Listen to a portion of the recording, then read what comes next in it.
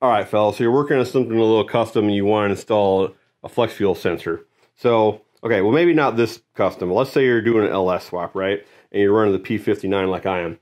So you're going to want to come over here to your blue connector, right? You're going to want to grab pin 56. Now, it's not listed on here, but pin 56 is your flex fuel. Not all of these has flex fuel. That's going to be your signal. So you're going to stab in a wire in that pin right there. Now, the way I usually do it is if you don't have the pins to make your own wire, grab one of your O2 sensor wires that you pruned out of the harness, like your back O2. Them are very long leads. You stab one of them in there. Next, you're going to need your ground. Now, I haven't confirmed this works yet, but pin 60 is your throttle position sensor low reference, so that's signal ground.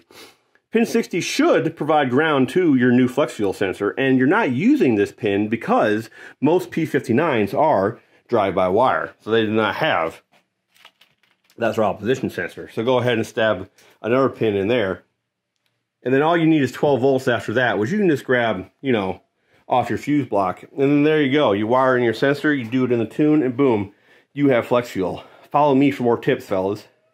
And if you want to know more about this monstrosity, you know, think about subscribing maybe.